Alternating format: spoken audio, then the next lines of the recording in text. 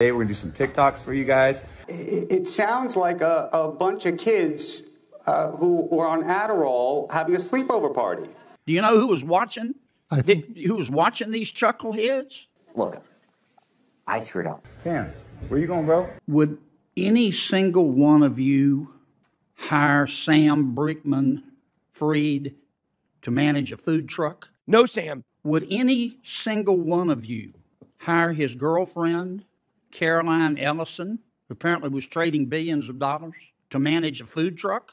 No, Sam. FTX is a perfect example. Why did Sam Bankman-Fried get involved in crypto? Just have influence and control over other people. Control. Listen, Sam's always been kind to me. He has a kind demeanor. That was part of the shtick. I only drive a Corolla and I give all my money away and I just try and hoard it all to just help people. Everybody I know who is like this, 100% of the time in my human experience, ends up being full of... How do you know that if you have no records? Once this becomes public and everybody sees what he's doing, his jig is up. My whole point about this is all of these allegations, all these claims, all of this Sam Bankman-Fried took money out, took it in, whatever. That guy's a crook and a liar. Nobody knows because there's no data. What hasn't been said that needs to be made clear? He realized that money won't stop him being a nerd because the girl he's hanging around with is still getting plowed by his blockchain dev. How do you know that? We're not dumb. What do you still need to know? Do you think some lawmakers that got donations from FTX's founder should give that money back? Well, I don't want to get into that. When you want power, you need unlimited money, so he became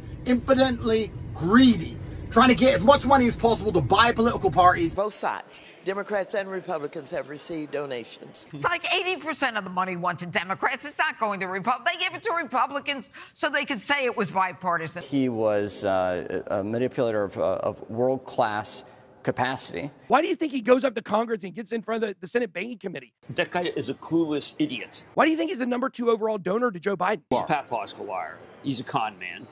You're seeing someone who's just spewing more lies. And listen, Sam's always been kind to me. He has a kind demeanor. That was part of the shtick. What they did was criminal, and they need to be prosecuted for it.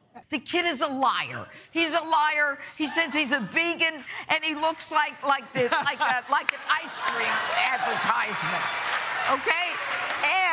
And finally, let me just say, the guy should have been extradited already. We have an extradition treaty with the Bahamas. Lock him up, move him in. It's just kind of a pile of malarkey that he says, oh, I didn't understand how much risk we had.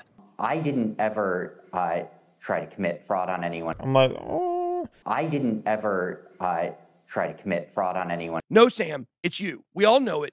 Get yourself a haircut and grow some balls.